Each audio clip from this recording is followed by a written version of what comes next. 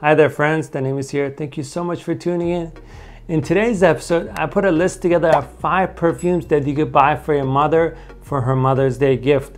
I know I'm a little bit late, but it's better late than never. So let's jump right into it. Number 5, I chose Giorgio Armani's Acqua di Gioia. Now this one's a nice floral aquatic perfume. It opens up spicy fresh, then it dries down to a pleasant floral notes with a hint of sweetness.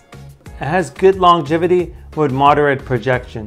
I think this one's a great perfume for those hot sunny days, so check this one out. Number 4, I chose Marc Jacobs Daisy Oh So Intense. Now this one's an amber floral fragrance. It's more sweeter than the original. The key notes that we get are strawberry, honey, and moss. Now this one opens up fruity with a touch of freshness, and it dries down to a sweet powdery floral scent.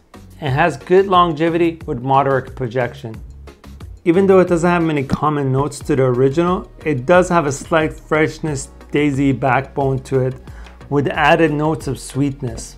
Now what makes this one intense is the sweetness we get from it, but we get a slight hint of the freshness from the original. So if your mom liked the original and doesn't mind having a little bit of sweetness to it, definitely pick this one out. Number 3, I chose this year's Dolce&Gabbana Light Blue Italian Love. Now this one's a woody aromatic perfume.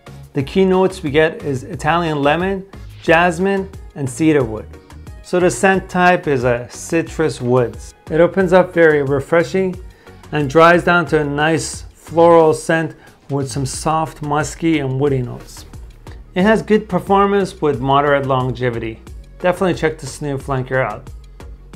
Number 2, I chose Chanel's Coco Mademoiselle. Now this one's a classic. It's a pleasant, fresh and clean white floral perfume.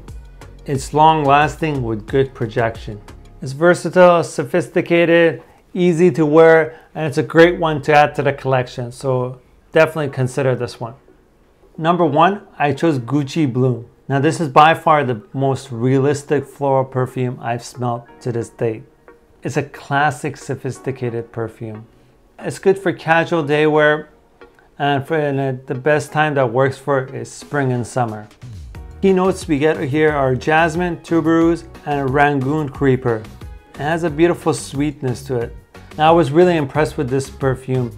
It smelled really natural, and even those people that don't love like the floral perfumes, like I give it to my fiance, she tried that and she really loved this one, and I highly recommend you picking this one up. I don't think so your mom won't be disappointed. There you have it everyone. So that was my top 5 favorite designer perfumes that you could buy for your mom. So hopefully you could select one and gift one to her.